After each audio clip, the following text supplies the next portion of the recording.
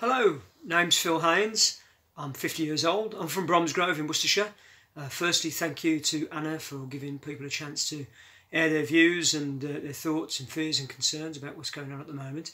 I actually did a recording on Sunday, which is over 40 minutes long, and we've tried everything. We just cannot send it, but I was hoping to send that over anyway. But here we go. So to do this very, very quickly, this virus scenario that we're experiencing at the moment, and I call it a virus scenario because that's exactly what it is.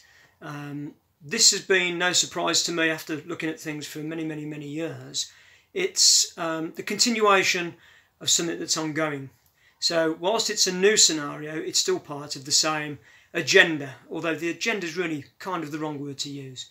Firstly, to say something nice, we are the creators, all of us. We think, we feel, and from those thoughts and feelings comes our world. We do need to get a hold of our own minds, and if we control our own minds and our own thoughts, that creates our world the way we want it to be. If we don't, we can be used rather like a host to a parasite, which means that thoughts get fed into us and we create the world that somebody else wants. It runs very, very deep into levels of consciousness, but there's not a lot of time here to talk about that. So switching back to the immediate things that are happening outside of us, which we are kind of the cause of, but anyway, the virus scenario.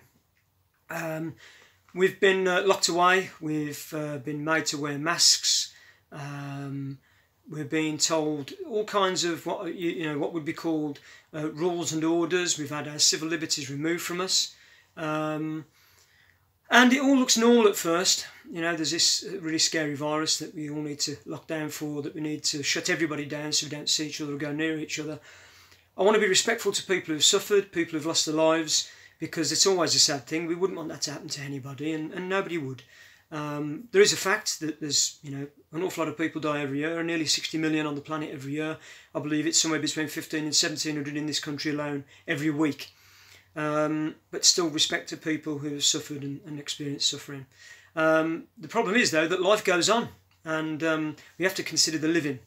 So we're seeing now something that I've been talking about for quite some time, having looked at statistics myself, that the statistics are very, very wrong. And I was saying this some time ago, and so are other people. So these statistics that are coming out are showing that testing hasn't been going exactly as it ought to be going. There are problems with the testing. I understand that most of the tests that are carried out don't actually isolate a COVID-19 virus. What they actually do is show that you've got a level of coronavirus in your system. So that means it will show that you've got antibodies of any flu, cold, or if you've had a flu jab. Now that could be anybody at any time. So if you can imagine, in Leicester, it got locked down for 0.15% of its population testing positive. That's because I believe several testing stations had opened up in the area. But what if these tests don't actually isolate COVID-19? It means you've locked down a whole city, ruining the economy even further, ruining people's mental health and general health, for 0.15% of its population simply testing positive. Go and have a look at Carl Hennigan's work, anybody who hasn't seen it before. Or, sorry, not his work, for the things he's saying at the moment. An important guy at the moment, I would say. We've got schools going back shortly. And when schools go back, it is being said that they want to test the children. Please bear in mind that with the removal of our civil rights and liberties in March, which we just sat back and allowed to happen, it was also made capable that we can be removed from our homes. When the children go back into their schools, if they're tested in school, and many of them test positive, which could easily happen, what happens then? We'll have been lined up for a vaccine, a mass vaccination programme, for a flu that is, or a virus that's got the mortality rate basically of a flu. And the way they've got to that level is by having lots of all those figures. They've got to do it by putting down COVID-19 on death certificates that weren't COVID-19, by the tests I've just explained.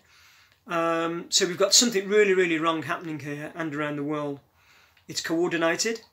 It didn't just happen overnight, it was well planned. I don't think I've got very much time to speak. I could speak for a long, long time on this. What I would say is please become alert. You're seeing everybody in the shops wearing masks. There's a different meaning to the mask in my opinion. It doesn't mean oh, I've got to be protected from a virus. We need to look at what the statistics are for ourselves. We need to look beyond what the mainstream news tells us. And we need to make our own decisions. This means grabbing our own minds back. We've been put into severe fear. And that's a bad place to be. You can be fearful for a bit when that bear chases you through the woods and you want to escape. And when you get away, it's all over and you go calm again. The 24/7 fear. It makes your immune system bad. Being locked away makes your immune system bad. Covering your mouth up makes your immune system bad. It makes you poorly. What is the plan going on here? I think I know what it is, and I think many people are starting to realise too. Last week I had people to come together in my hometown, and this coming weekend, this Saturday, tomorrow, there's a big meeting in Birmingham. Get down to those meetings, write to your MPs, constantly write to your MPs, write to the PM. Do whatever you can do, because these are really serious times. I wish everybody all the very best, and I wish you all great love. You're more powerful than you'd ever know.